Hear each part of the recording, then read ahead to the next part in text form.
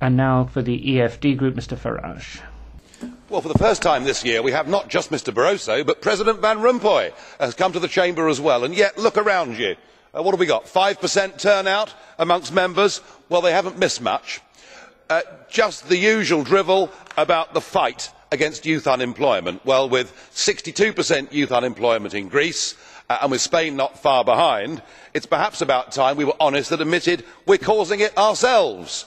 We're doing it through the misconstruction of the euro, through the obsession with global warming and the over-regulated business model. And yet your recipe is more bureaucracy, a youth guarantee scheme, another 6 billion for the Youth Employment Initiative, the setting up of the European Alliance for Apprenticeships, backed up by the Quality Framework for Traineeships, and the list goes on and on and on of yet more highly paid civil servants setting up organisations that will achieve nothing.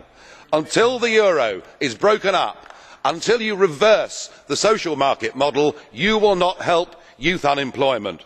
However, I must concede you have had one great victory.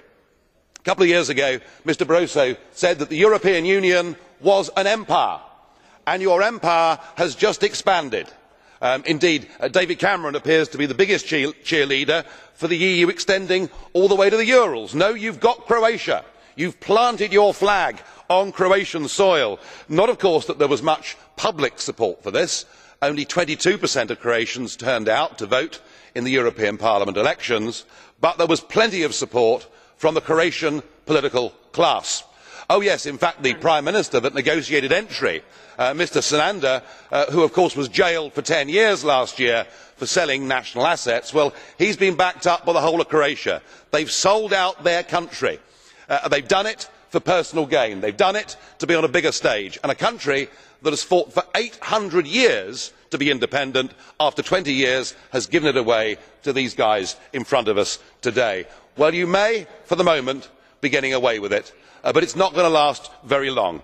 There is a gathering electoral storm. It is coming on the left, on the centre and on the right. You can hardly fail to notice what has happened in big countries like France, like Italy, what is happening in Finland, what is happening in the Netherlands, and indeed even what is happening in Britain. And I think the European elections next year present the opportunity for us to show you, Mr Barroso, that the European project is reversible, and it needs to be reversed for the betterment of the peoples of Europe.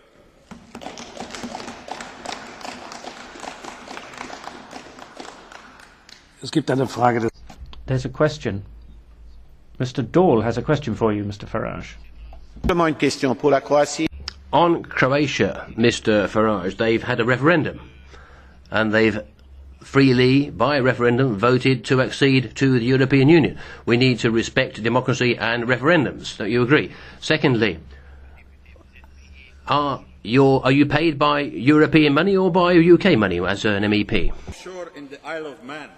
Well, there was a referendum in theory. You will notice that less than 50% of people turned out to vote. You will notice that millions of euros from the European institutions were poured for many years into Croatia. You will notice there was something called pre-accession aid, we could call it bribery if you like, that was poured into Croatia, and there was a prize. We offered a prize for the first Eurosceptic article to appear in a Croatian newspaper, and in the 3 years leading up to the referendum we did not have to give away any money. And that is the point. It is a one-sided political debate, and it is all about the power of Brussels and the greed and vanity of politicians in member states. And yes, I am paid by the European Parliament, because what I am doing, just as the Scottish National Party do, just as the Irish nationalists in the 19th century did, is we are using this money to expose the waste, the fraud, the extent to which our countries are now governed by these chambers. And the sooner I get the opportunity, sir, to be the turkey that votes for Christmas, I will do so.